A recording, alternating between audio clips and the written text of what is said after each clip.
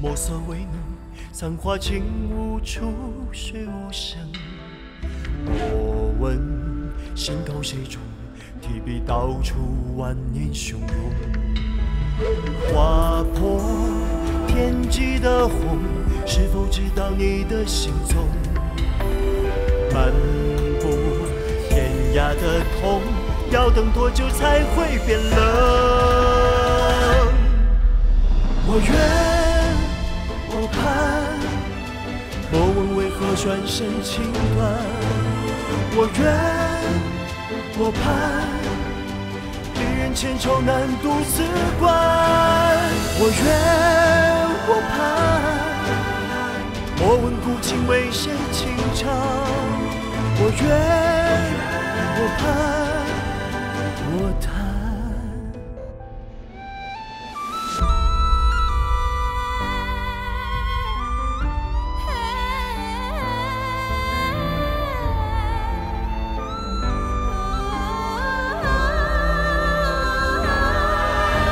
我愿，我盼，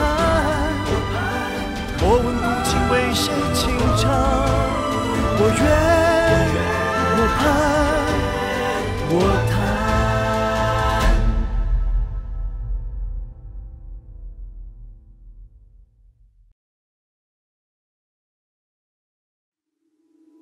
盘古开天，混沌初开。天地灵气中衍生出4大守方神兽。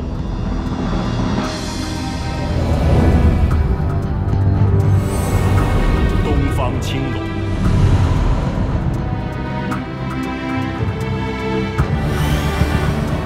西方白虎，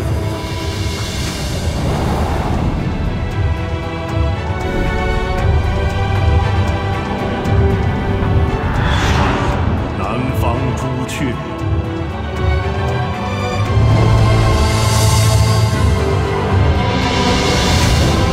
北方玄武。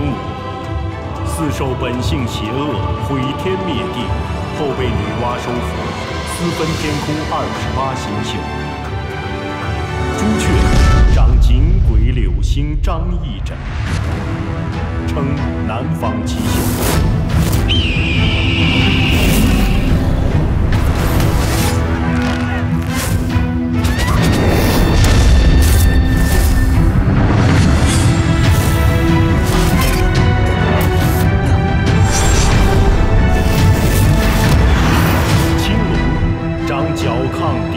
新稳基称东方七宿。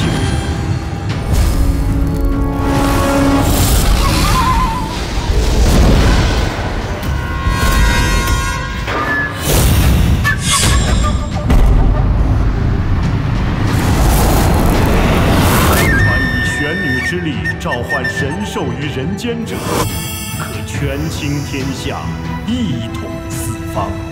一场激烈的较量蠢蠢欲动。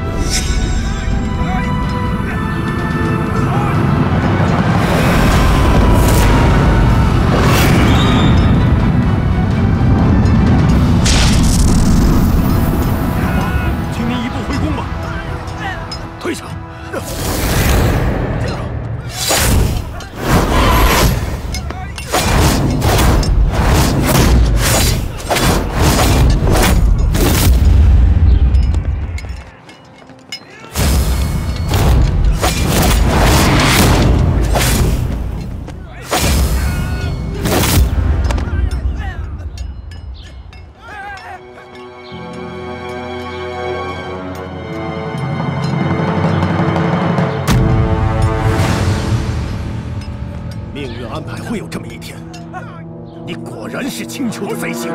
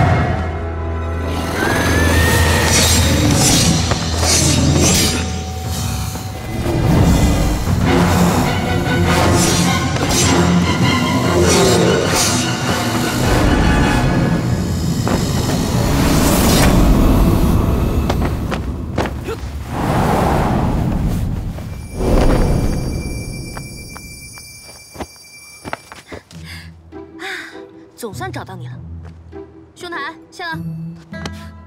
给我。什么？把鬼草给我。鬼草？我凭什么给你啊？是我先找到的。那还是我先看见的呢。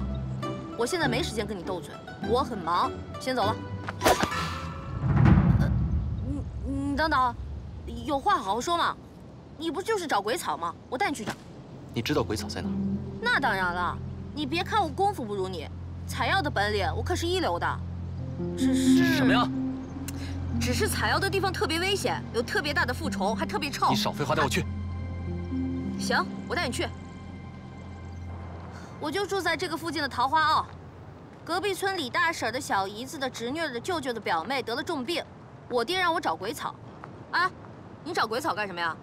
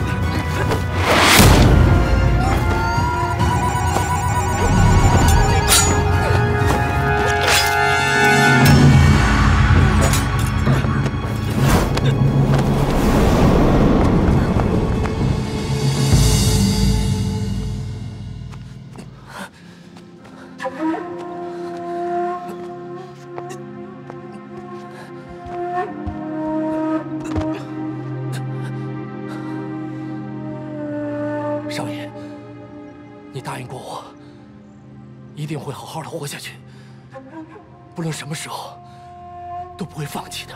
你少啰嗦。我既然答应过你，就绝不会食言。可是刚才他根本就不想杀我，我又何必去动呢？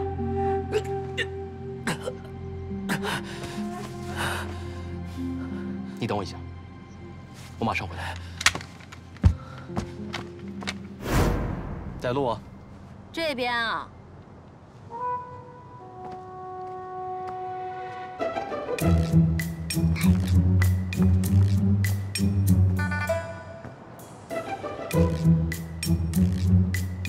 坐哪一边？这个混蛋！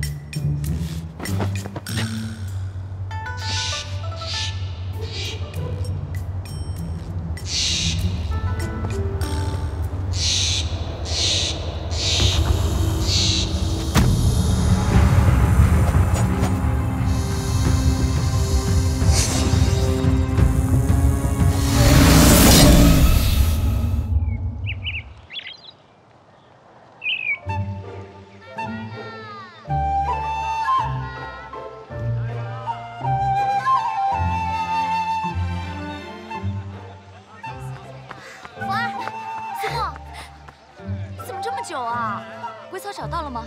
当然了，只是遇到了一个巨大无比又难缠的蝮虫，被耽误了。那你没事吧？没事。那我们赶紧回去吧，老爹等你很久了。好，走，走。老爹，娘，我们回来了。老爹。哦，回来了。沫儿，李大婶要的鬼草找到了吗？嗯，在这儿呢。这次出去没惹什么祸吧？没有。 那就好，大姑娘啊，以后不能再疯疯癫癫的，这样下去啊，你会嫁不出去的。老爹，苏沫可说了，要陪着您一辈子，才不要嫁人呢。这可是作为女儿的一片孝心，是吧？嗯，是的，老爹。沫儿长大了，是大姑娘了，心里自然有数，别整天训她。知道就好，沫儿，今天是3月初3。 我知道了，老爹，我不会去祭坛的，我会离得远远的。嗯，知道就好。啊，快去吧，别杵在这儿了，一会儿啊，老爹又该训人了。哦，那我们出去玩了，再见，老爹娘。去吧。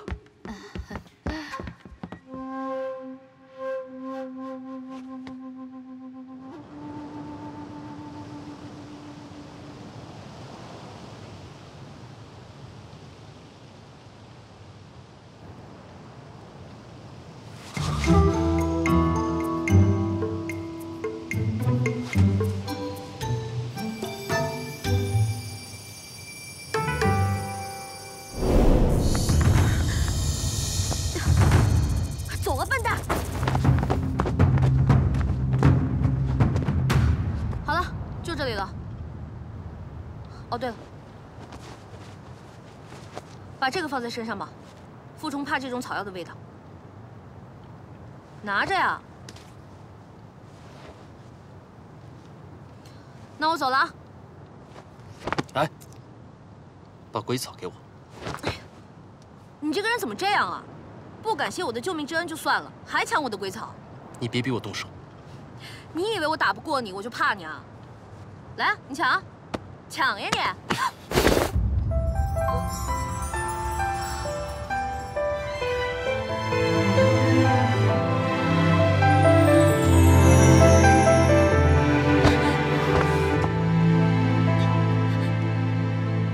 你无耻！对不起，我不知道。不知道你个头啊！你是强盗吗？无耻流氓！我只是想要鬼草。 我着急要救我朋友的命，你把鬼草拿出来，我马上放你走。好，我给你。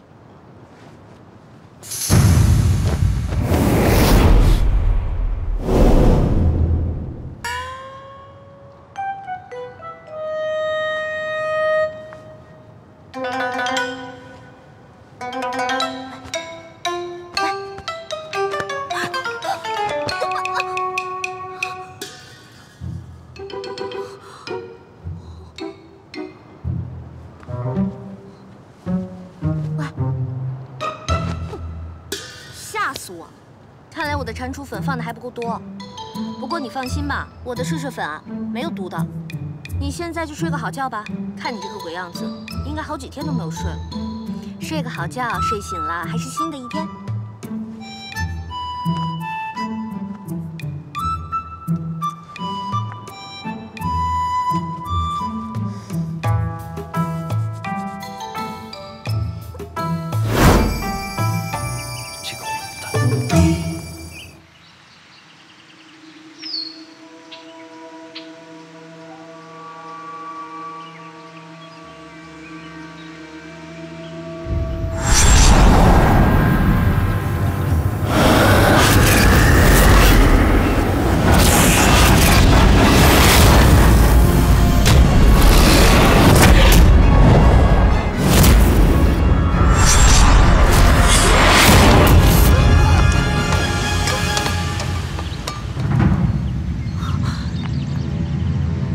刚看到了什么？3月初3，春季之时，现身的不光有玄女，更有煞星。你看到这金盆里的水了吗？这灾祸乃是因水而起。这金盆若是向西侧翻，那就预示着这祸水是打西面而来。墨儿，不就是由西向东顺流而下的江流儿？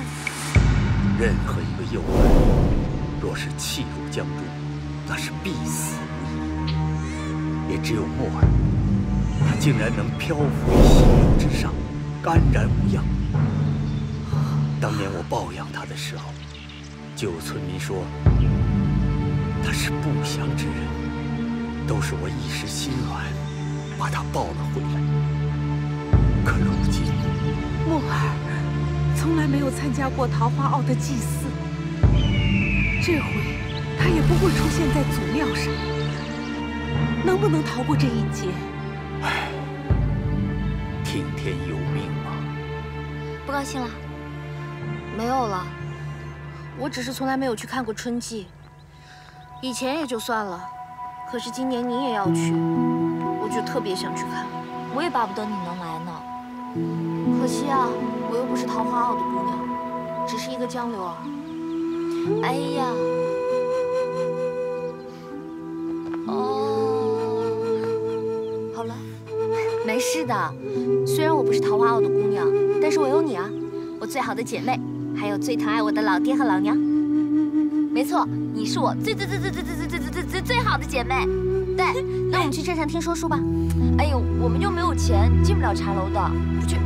开玩笑，有我在，哪儿去不了？走，哎，走。红台，红台，少爷。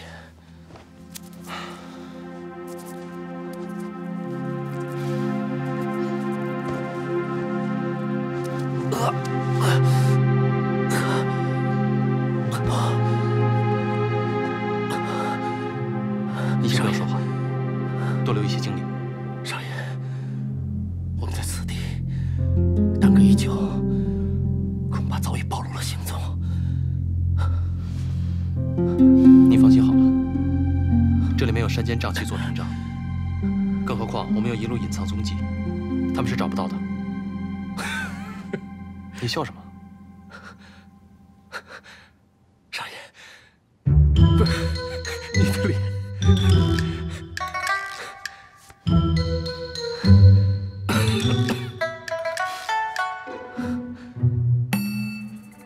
去吧。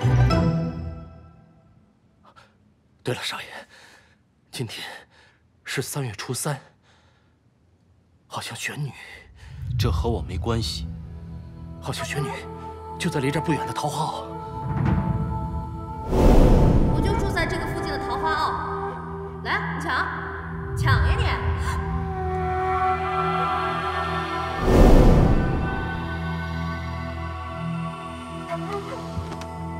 这些鬼草，每2个时辰服1次。等你病好了过来找我。今天怎么这么热闹？还来了好多外面的人。哎，你看这个人，这个人的衣服我从来都没有见过，真好看。还有那个，是啊，他们说话也稀奇古怪的，听都听不懂。他们到这儿来干什么呀？会不会是为了玄女啊？真的会在桃花坳出现吗？族里人说，现在祖庙有好多征兆，说不定神兽真会出现。苏沫，我感觉到有点害怕了。怕什么呀？要是他们真的出现的话，那怎么办啊？没事，别怕，有我在呢。我来保护你，你怎么保护啊？你又不能去。走了。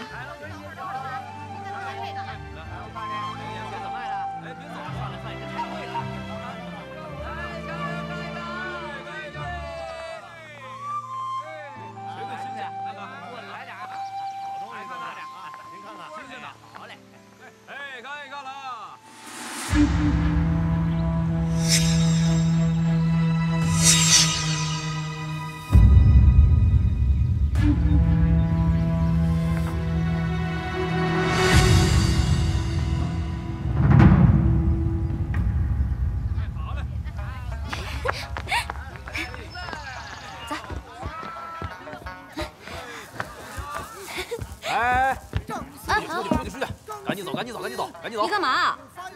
今日小店恕不接待。哎，你什么意思啊？这不都是人吗？怎么就不接待了？小店今日就不接待你。凭什么？凭什么？就凭你成天不吃不喝，只听说，我就没见你花过1文贝币。那你们又没有说进来一定要吃饭的。酒楼不吃饭，你进来干嘛？那我们在这儿喝口茶总行吧？好，喝茶。喝茶的话，先拿钱来。拿钱。哎呀，上次说，我就听了一半，心里总是痒痒的。哎呦，小哥，你就通融一下，让我听听嘛。今日啊，小店实在人满为患，说什么也不能进去。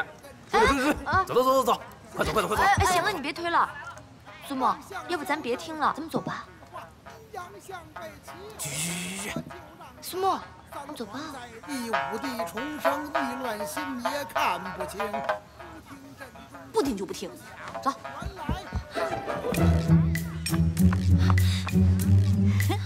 哎，苏沫，我们来这里干什么呀？爬上去啊！怪不得你刚才那么听话，原来你早就想好了。哎，这也太高了，别爬了，太吓人了。有大小姐，快点，我先上去，然后我再拉你上来啊！哎，苏沫，你先在后面拖着我。哎呀，来，快，你害死了！小心点，苏沫，小心。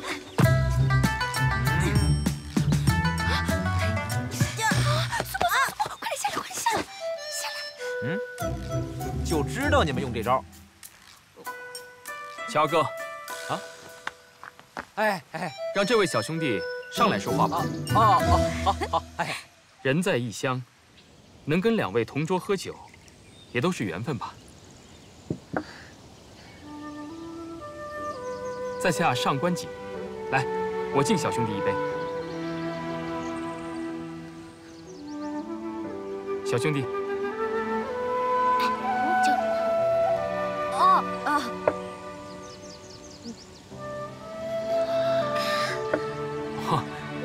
这么豪爽的小兄弟，既然大家都是萍水相逢，那多喝一点吧。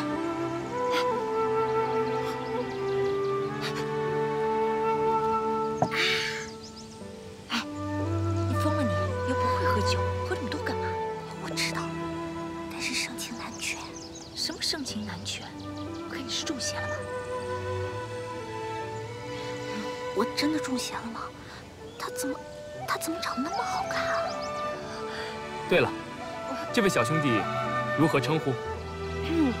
我叫苏沫。苏沫。那这位姑娘呢？哦，你叫我福儿就好了。福儿姑娘，你们都是桃花澳的人是吗？哦，是啊，我们是桃花澳的。上官大哥，您是哪儿的？为什么会来我们桃花澳啊？我是来自九黎的，听说桃花澳今年会出现玄女，所以我就特意赶来凑个热闹。可是这几百年来，桃花澳也没见出什么玄女啊，是吧？这桃花澳人杰地灵，水源也都是永不干枯的，我想这可能就是玄女的一种庇佑吧。公子就这么期待玄女的出现？10里之外的羽山最近可是出现了恶，只怕不是什么好的征兆。如果不介意的话，请坐。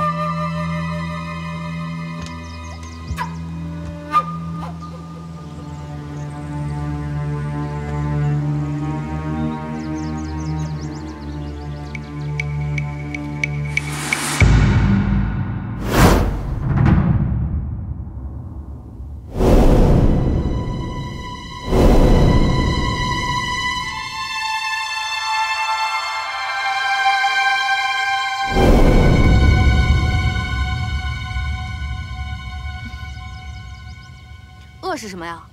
恶是一种鸟，传说，如果世界上出现这种鸟的话，那这个世界就会发生战争和人祸。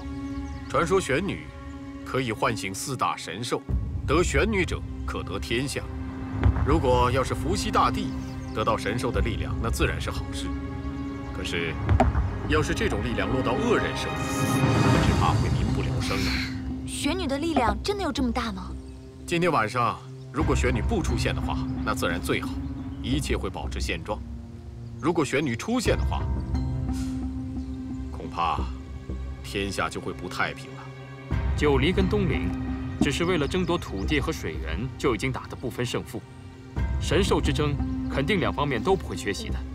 可是如果两个部族分歧越大的话，对犬戎、南越以至西越的部族肯定更为有利。所以我已经暗中听到，有大量的武士暗中潜入桃花坳，四处散布，并且一味夸大东陵跟九黎的分歧。难道阁下你都误信了这种谣言？谣言止于智者，在下自会分辨。在下也只是善意的提醒，凡事兼听则明，若是偏听偏信的话，未免会有所偏颇，反而会容易遭人利用。多谢公子提醒。来，请。两位公子，为什么对桃花坳这么了解啊？我们生在桃花坳的，反而什么都不大清楚。看样子，这位姑娘对外面的世界很感兴趣啊。我听我爹娘说起过，说昆仑山有万年洞顶，青丘有九尾湖，哦，还有东陵有一个湖叫做汤谷，好像太阳就是从那儿升起的，是吗？姑娘这么年轻，以后肯定有的是机会。日出之所汤谷，日没之处玉谷，一滴水都没有的流沙河，万年冰封的北冥，在下纵然吃长几岁，都没有一一经历和品味过。这位姑娘，来，我们喝一杯。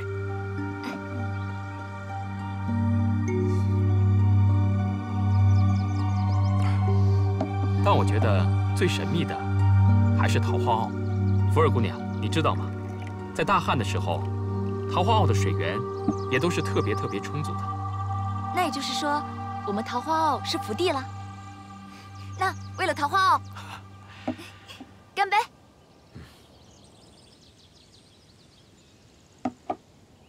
福儿姑娘，你看苏沫姑娘已经睡着了。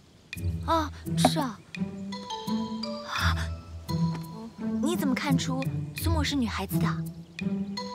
其实她那么清秀，我第一眼就已经看出来了。还有，她好像已经喝醉了。哎呀，不好意思啊，苏沫，哎呀，苏沫，醒醒啊！再喝一杯。哎呀，干什么啊？走了，快站起来！我送你们出去吧。啊，谢谢啊。来，小心。哎，慢点。我来，谢谢大哥。那我们后会有期啊。好，别客气。好，后会有期啊。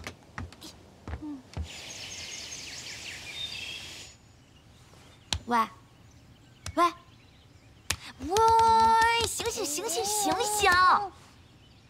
醒醒！你还知道醒过来啊？我睡着了。不会喝酒还学人喝酒，你睡得跟猪一样。我费了好大的劲儿才把你给扛回来。让我想想啊。在下上官锦，这一杯我敬小兄弟。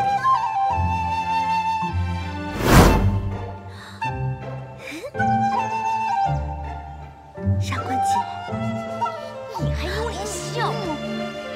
还好你醒过来了。我要换衣服了，一会儿要参加祭祀了。对，要不一会儿就晚了。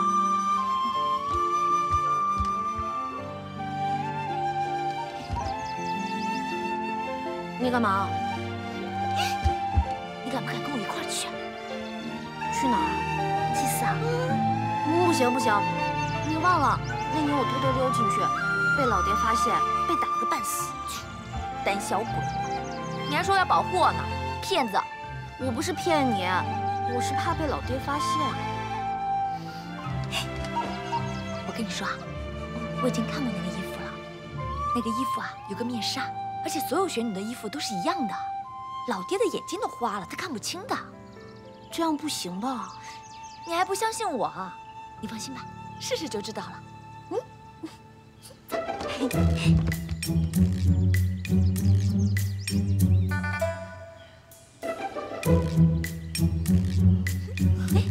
来，我看看。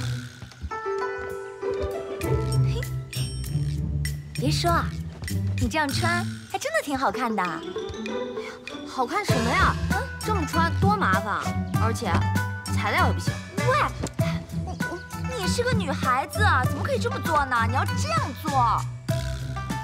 老爹说的没错，像你这样，你怎么嫁得出去呢？我才不嫁呢！这么自由自在的生活多好啊！哎，你说，你会不会是玄女啊？这个我说了也不算啊。那你想当玄女吗？怎么说呢？当然想啊！当玄女可是桃花坞姑娘一生最大的荣耀，拥有高尚的神力，接受人群的尊重。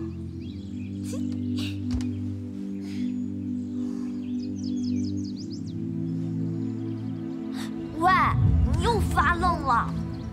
不是啊，我只是觉得，你们都知道你们是桃花坞的姑娘，而我却不知道自己到底是哪里的姑娘。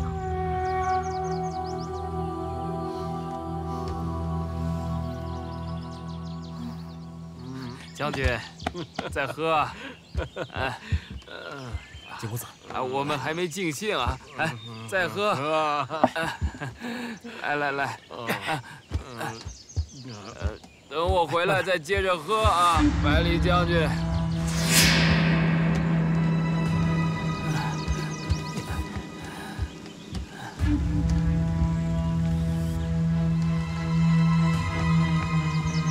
景公子，这个百里寒肯定不好对付，让下面的人好好给我叮嘱。是。谢谢大哥，那我们后会有期啊。好，别客气。好，后会有期啊。好意味深长的后会有期呀。你我也都心照不宣了吗？你说刚才那2位姑娘，会不会是玄女啊？阁下会不会有点心急？玄女之说，也都未必当真呢。连九黎的景公子都亲自来了，这事儿宁可信其有，不可信其无啊！桃花坞是九黎的属地，我当然要过来去确保它的安全。只是没想到，百里将军已经早我一步布下了暗哨，看来我都不用担心桃花坞的安全了，因为百里将军早已经把一切都准备好了。我那只是以防万一。但是百里将军把外面的世界讲得那么精彩，惹得他们都心驰神往，合适吗？我是实话实说呀。是吗？在下时常听闻景公子大名，非常敬佩。和公子为敌是在下最不愿意的事情。可是最近九黎和东陵时有摩擦，你我2人又各为其主，终有一日，说不定会有一战，但是绝不会是今日。将军，你也太客气了。听闻将军骁勇善战，我上官锦一早也都有耳闻，很希望早晚有一天可以跟将军切磋一下。一定会的。景公子，我们今天能不能只谈风月，不谈正事？当然好，要不醉不归。不醉不归。来，锦儿。整个九黎，上上下下，现在也只有一个人有这个能力去寻找朱雀玄女。我也替你答应了大王，在1个月之内，务必找到朱雀玄女。1个月？是啊，东陵人觊觎我们九黎的水源久矣，我们绝不能让他们率先找到青龙玄女。我知道此事十分困难，但近年来九黎天灾人祸。世事艰难，也只有尽快找到朱雀玄女，方可化解。父亲，孩儿肩负九黎的重任，在这个月里，我肯定会尽力而为。还不仅如此，还有我们上官家的重担。大王说，如果你能成功地找回朱雀玄女，保我上官家世代洗绝。到时候，就算是大祭司，也无法撼动我们上官家在九黎的地位。这是我应尽之责。父亲，我不会让你失望的。公主也十分信任你，她在大王面前也没少说你好话呀。能与公主联姻，是我上官家最正确的选择。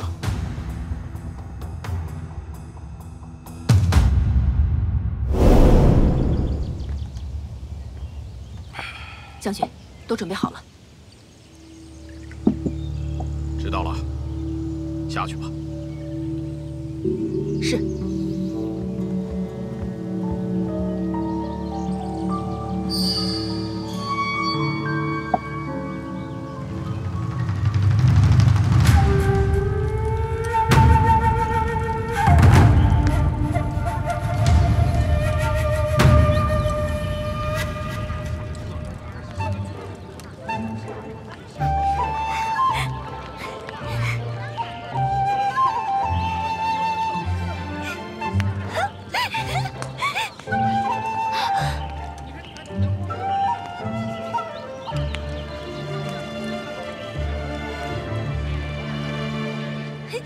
他们都来了，我们也过去吧。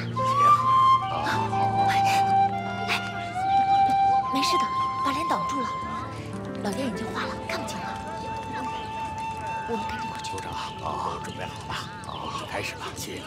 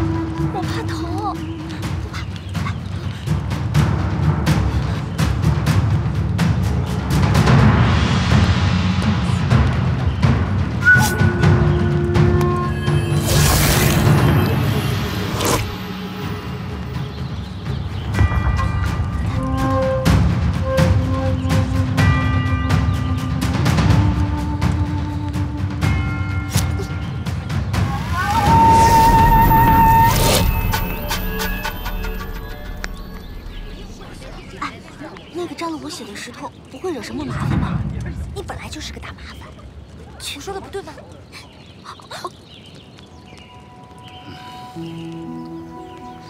老爹，我是怎么告诫你的？啊，你不是桃花坳的姑娘，不能参加祭祀。怎么，非得让我狠狠地责罚你，你才能听话？趁你还没有给我惹麻烦之前，赶紧给我回去！老爹，就这一次，就这一次，我绝对乖乖的，我也不会搞破坏，你就让我参加一次吧。不行，我说不行就是不行，你赶快给我回家去，哪也不许去。如果我还在这看见你，以后你就不是我的闺女。还有你，福儿，赶快进去，这事儿我回头再跟你算账。老爹。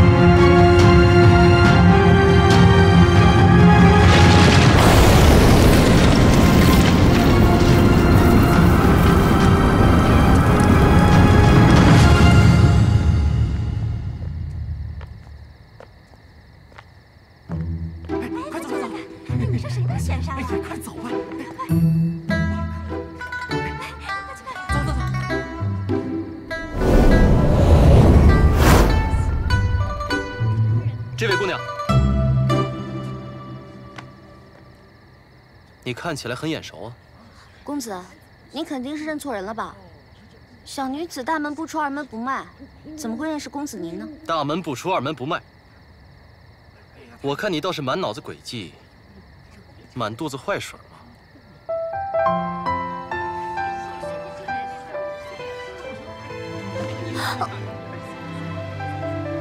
对付你这样的坏人，就应该用坏一点的法子，不然你以为我好欺负啊？那你有没有想过，再一次遇到我会怎么样？哼，能怎么样？你又想怎么样呢？有本事你打我呀！你打我呀！啊，你还真动手啊！你这个臭流氓！现在我们扯皮。